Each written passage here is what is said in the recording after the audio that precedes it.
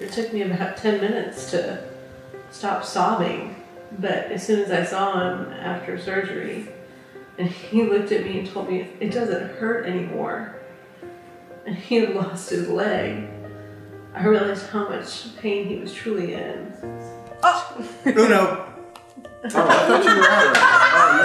How would you describe sort of the difference between your dad now and he was before he actually had his amputation, before he was able to participate? We would like want him to come play with us, and he would just be in bed and his foot swollen, not being able to do anything after work or anything. But now he can play on the trampoline, he can run around with us.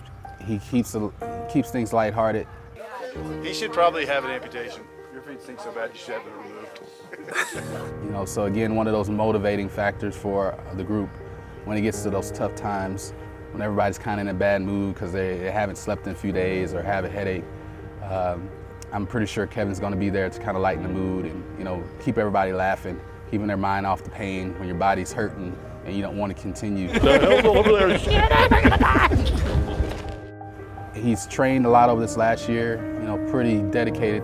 He would go hiking, but on his own, on his lunch breaks at work. I want to miss you guys.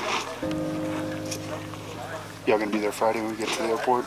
That 2 years ago I was contemplating having my leg amputated. Now I flew in after a 30-hour flight from Africa after climbing one of the 7 tallest summits in the world.